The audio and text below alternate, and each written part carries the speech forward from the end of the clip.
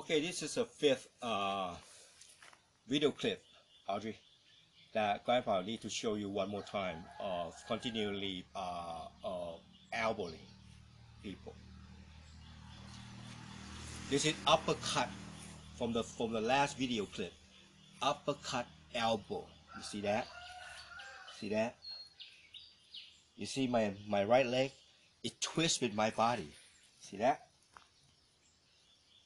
It twists.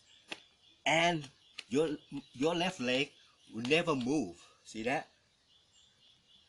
This is we call uppercut elbow.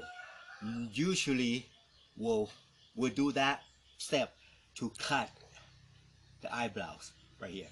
Guarantees at least 3 stitches or 5 or 6 or 10, depend how hard you hit.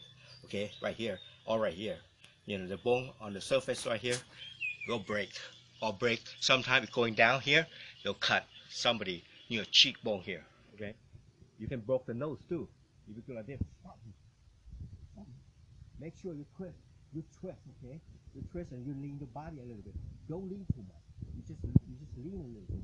You know, twist like that, twist like that. And this part will do the job. Okay, that's it.